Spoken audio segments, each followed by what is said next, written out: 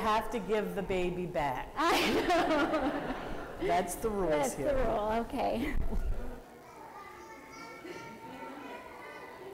So I have a few announcements to share with you today. Isn't it great to hear the sound of children talking, crying, being with us? Hallelujah. So just a couple of announcements. Next week's Labor Day weekend, I'm guessing you're all going to be camping, but we will be worshiping here. So if you're around on Sunday, please join us. The week after that, on September 11th, we will have Bishop Ann, who's Bishop of our Synod. She will be with us here to deliver the sermon and to bless us. I believe that's also Rally Sunday, so I'll wait for Jen to make more announcements about that, or maybe Kelly has already sent some things out about that. On September 18th, St. Stephen's will be celebrating their 125th. They're not as old as you guys, but they're almost. Yes, they're catching up. So they're going to have their celebration worship at 9 a.m. with an outdoor worship, rock and roll band, a bouncy castle, all sorts of fun things, and a picnic. Zion will not be worshiping that day. We invite you to join us over at St. Stephen's at 9 a.m. I don't know if any of you saw this, but please remember to save the date if you are interested in attending what used to be called the Advent Women's Retreat. Will not be in Advent this year. It's going to be in November. November 13th through the 15th, we will be gathering up at the Landmark in Door County. You'll be getting some registration forms in a week or two. Please note that some changes have been made, and the Landmark will not reserve a block of rooms for us unless I pay in advance. And then I lose it if we don't fill. So, when you get your registration form, you may want to call right away to get your rooms reserved at the Landmark. I will have a number. I will have some prices for you. So please mark that in your calendars, November 13th through the 15th. Jen, do you have some things to share with us? I do.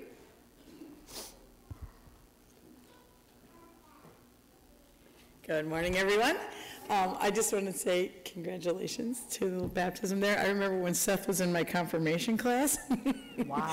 Yeah, I know. That makes me feel really old, doesn't it? There he is with his kids getting baptized. I'm like, what? Okay. And you all know that too. You knew him before even then. Okay, but I just wanted to say thank you for supporting us and supporting all the kids in this congregation. And I do want to say thank you to Jan Plain and Carol Hazelwood and to Jenny Laper and Pastor Kimberly for always trying to keep on track and keep me on with these, schedules, and so everybody knows all the information that they need, even though it changes every single day. So the stuff that you watched in the announcements, it's not accurate, and it's not Jan's fault. She had all the information right up until it just changed. So let me let you know these things. So the Unity in the Community event that we are having September 11th on Rally Day, as I met with those other youth leaders in the area, they decided they wanted to wait until the spring for the event so that we have other churches that are interested and they want a little more time to prep, make it a little bigger event. So we're not going to be doing the kickball thing on the 11th, but we are still going to be having youth group that day. We're going to be going to the corn maze. So if you already blocked out that day to come and play kickball, middle schoolers, high schoolers, keep that saved. Come with me out to the corn maze. We're going to leave here at 1:30. So if you need a ride, come here to Zion at 1:30. And if you're a driving kind of kid and you just want to meet us at Pedals and Plows, we'll be out there at 2 o'clock. So yeah, that will still be September 11th. We'll still be getting together, but it won't be for kickball. So also this week, another change, we have our confirmation kids meeting, families on the 30th, what is it? 31st, whatever Wednesday is. Wednesday, the 31st is when we are meeting at 6:30, and that is still probably at St. Stephen's because they are redoing the parking lot over there, and day by day, they tell you yes or no if I can go on it. So if they're painting it that day or adding another layer, I don't know. So keep watching your phone, your text. I've been contacting everybody either by text or by Snapchat, and just stay stuck to that on Wednesday. And if you don't hear from me, it is still at St. Stephen's at 6:30. If it's got to change, it'll be here at 6:30. So just stay stuck to your media for that day. Also, September 11th, Sunday school starts. We are going to be in a different format this year. I don't know a ton about it, but I know we are having Sunday school, I think, twice a month. And the first one is September 11th. And if that's not right, somebody say something. Okay, it's September 11th. And you'll learn more about that as we get closer. Please, again, watch your text and the church website. We'll put more information up on that. If you have a child that's Sunday school age, we would love, love, love to have them, and we need some adult teachers to lead them. So if you are interested in maybe helping out during Sunday school, and you don't have to commit to every single Sunday, we're only having it twice a month now, in person. So any way that you could help and be a part of our team would be fantastic. If you'd like to do that, please see Kelly Schmuel or Sherry Laper. And let me tell you, it is very rewarding because I see a lot of my old Sunday school kids here with their kids that are now in Sunday school. And I see my friends back there from Vacation Bible School. Hi, guys. Okay, so it's nice to see you all again. And on that same Sunday, yes, there's more, September 11th, is anybody, so third graders will be getting their Bibles on that Sunday for the first time. And if you are like third or fourth or fifth grader and you still have not received your Bible, please let me know right away so I can make sure you get one also on that day, on September 11th. And then we are going to have a Bible basics workshop later on that day at noon here. So after the little fellowship thing there with the bishop, stick around because we're going to have the Bible basics. So if you are a third or fourth grader, you got information from me via text and the website and stuff, but if you're a paper person, this is the information for those of you who have not received a Bible yet and would need one. Please see me. I will get that for you, and we would love for you to join our workshop at noon that day right here at Zion. Thanks. Thanks, Jen. Are there other announcements that need to be shared? If anybody likes lutefisk, we're hoping to do our lutefisk dinner in Minnesota on November 19th. November 19th, head up to Minnesota. You can get more information at the lunch afterwards. All right, then let us present our offerings to God.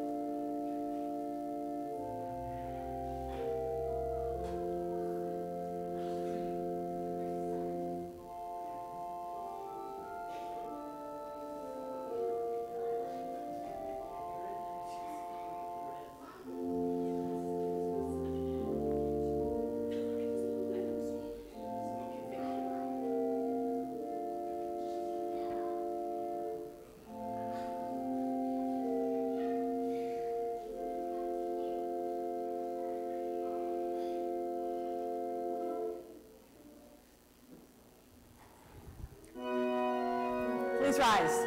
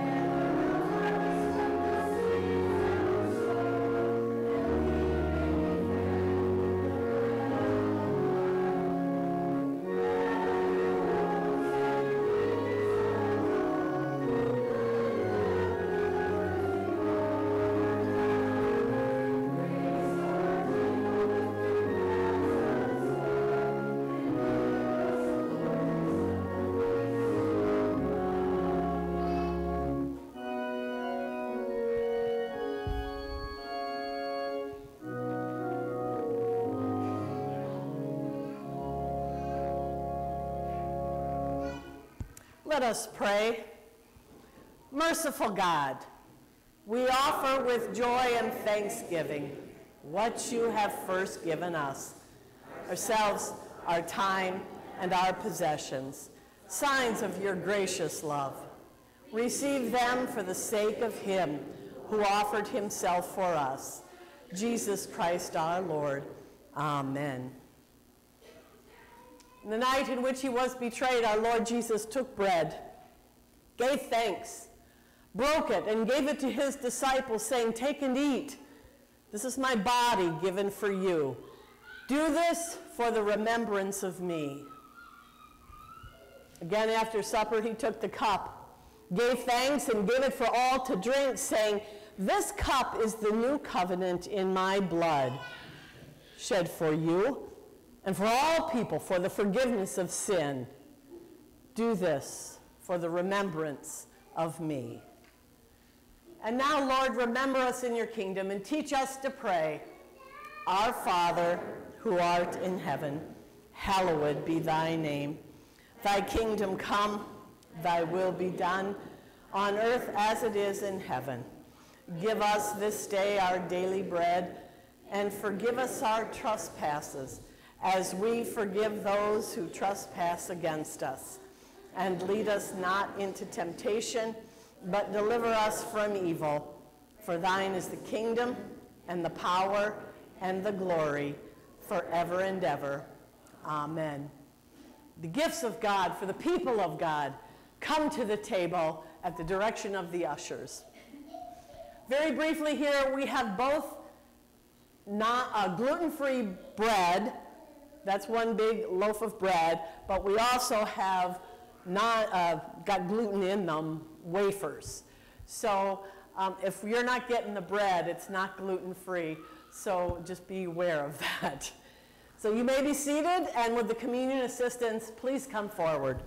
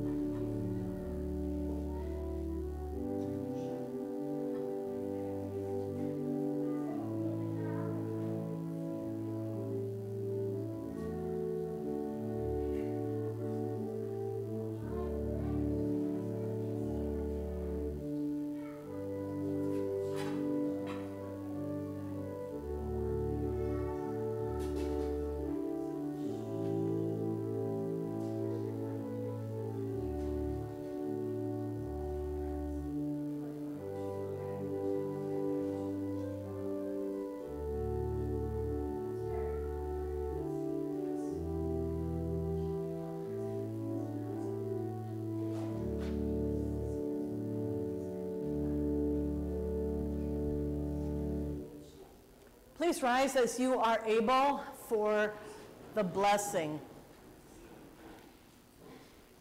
And now may the body and blood of our Lord Jesus Christ strengthen us and keep us in his grace. Amen. Let us pray.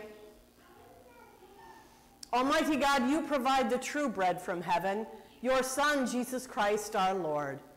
Grant that we who have received the sacrament of his body and blood may abide in him and he in us, that we may be filled with the power of his endless life, now and forever. Amen. And now receive the blessing. Almighty God, Father, Son, and Holy Spirit, bless you now and forever. Amen. Now I know we usually get seated for the closing hymn, but we're singing a real rabble-rousing rendition of When the Saints Come Marching In. So sit down if you like, or if you got to stand up and march, please do.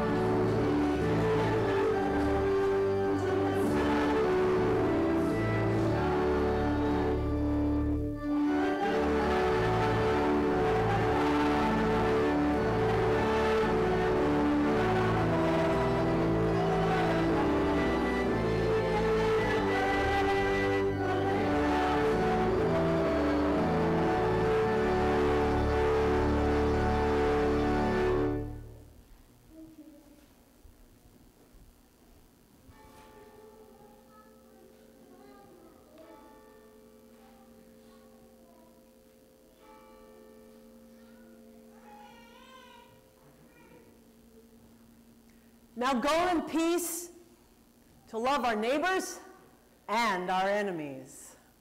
We will. Amen.